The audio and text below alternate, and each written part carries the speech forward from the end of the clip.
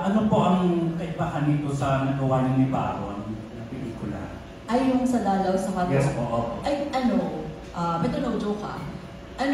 Mas magaling ka na yung walang Hindi, lalo na sa lines. Kasi yun si Baron kahit naman na tapos na kami sa project, nag-uusap kami yan minsan humingi siya ng advice, ganyan. Tapos yun, medyo na-surprise ako dito nung shoot na namin na, yun, galing mo sa lines. Saka hindi lang yung bato ng lines yung pati yung emotion. Yun lang. Proud, akong anak. Anong reaction mo dyan ba? Sobrang totoo salamat, maraming salamat direct kasi alam ko naman na marami akong pagkukulang sa Dollhouse na parang may mga eksena doon na talagang lagi akong minomotivate ni direct kasi we have to understand na it's been years bago ako nakagawa ng pelikula ng katulad ng Dollhouse. Sobrang daming emotions and layers. So, itong script ng Dearly Beloved, they gave it to us a year before na mag-shoot, na shoot namin. So, I had plenty of time. Talagang nagpakitang gilas talaga ako in direct at kay Miss Cristine Reyes because Miss Cristine's very professional when she comes on time, she knows her lines. Yeah, it's very true. So, ayaw kong mag-disappoint sila for especially in Viva for giving me this big responsibility, to be Miss Cristine Reyes' leading man here in this film. Cristine, anong reaction mo dyan sa sinabi ni Baron? Cute. Appreciated. And the work ethics you gave to everyone, not just to Derek, Marla, and I, but to the whole team. Yung second question ko, bakit yung tinanggap ng project na to, Cristine and Baron? Anong kaibahan sa mga nagawa niyo? At first time niyo ba itong magkasama? No, second time namin, but first time sa pelikula. Bakit namin tinanggap to? Ako personally, sabi mo na rin, kasi iba to sa lahat na nagawa ko na projects.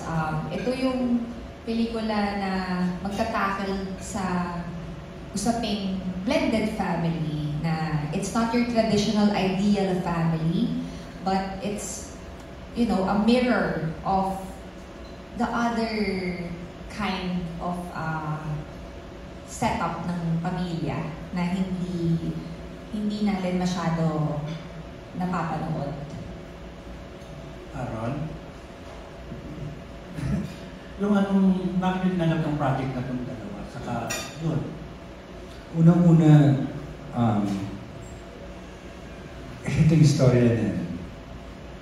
October to, ng 2022. Tinawag ako ni Boss Vic. Baron, may gagawin tayong pelikula, ha? Ano to? Parang relasyon nila Boyet at saka ni Vilma. Ganyan ba talaga magsalita si Boss Vic? Maganda. Action star yan eh. Ayan, maganda linyahan dito. Sa pagkakaalala ko. Ayan, natapusin mo ako. Tsaka magaling yung writer, maganda pagkasulat. So, pinadala sa sabi ko niya. Tsaka yung director mo, yung Marla ba yun?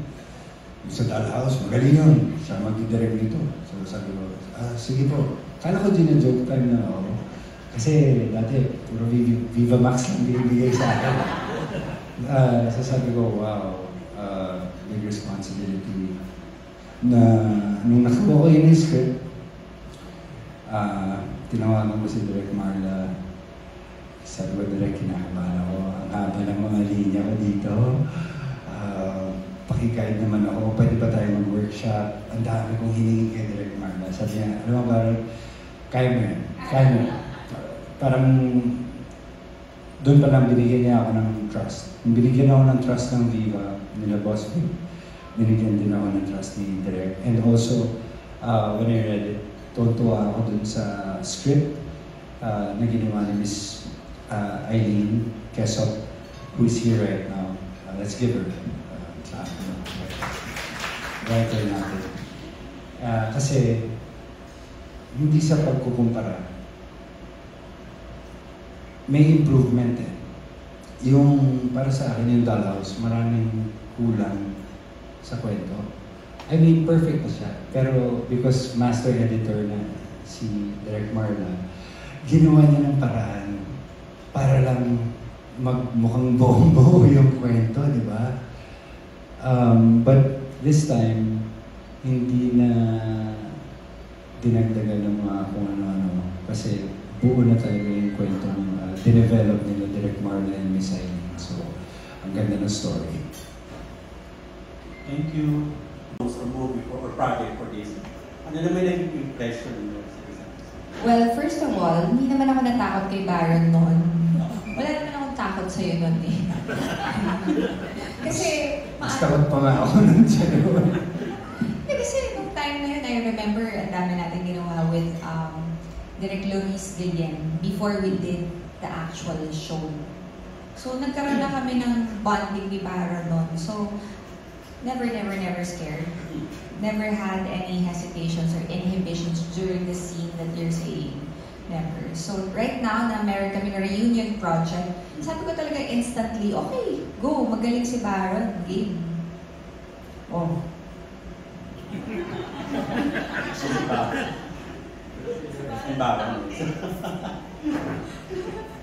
Yun.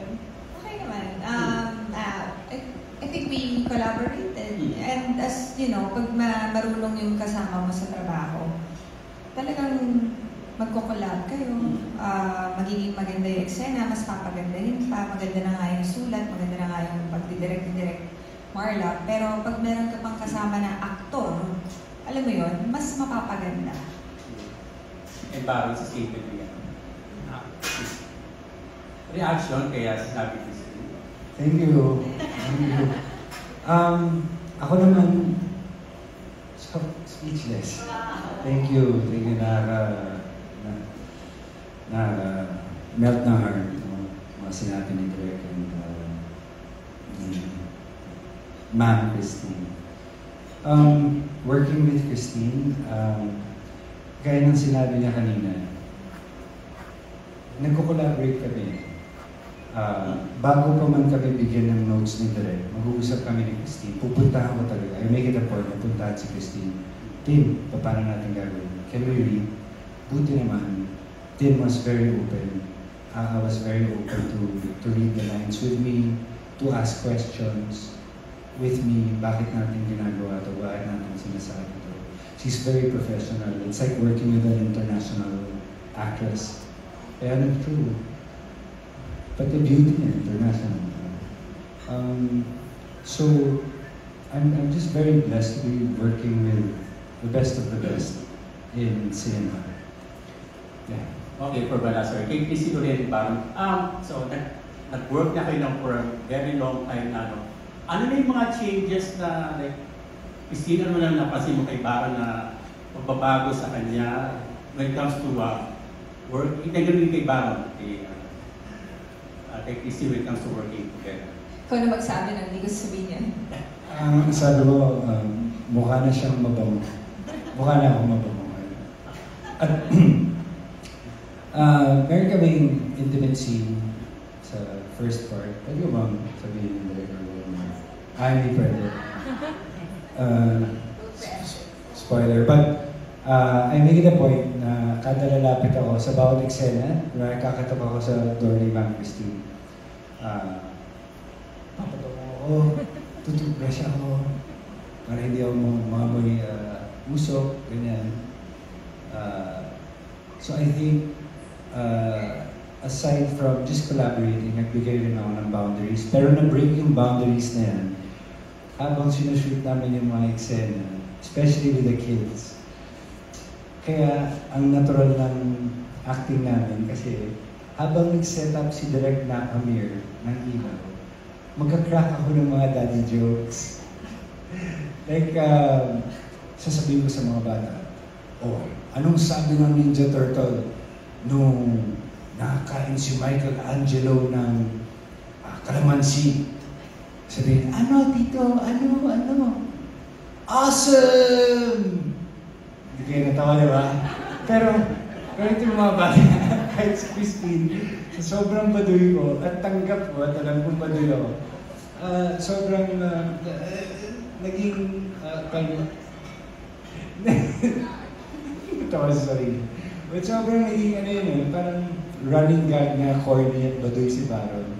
So, naging mas magaan. Effective naman. Ayun, thank you. Sinala mo. Salamat. Salamat. Working with Baron now, I could say na ano talaga, ang laki ng improvement. And lahat naman tayo dapat talaga through time nag-i-improve sa sarili natin, diba? So, yeah. The question is, kasi your movie is about parang you're torn, no, between your partner and your anak. You have to make a decision. In real life, if you'll be torn, ano priority? Your partner or yung anak mo? Hypothetical na. Ano? Bakit ako lagi? Alam nyo sa tape, sa shoot namin, siyempre, we're the lead characters, no? So si Direk Marla, kung pipili na siya ng shot, kung sino uunahin sa amin, magtatanong, sino gusto mo una?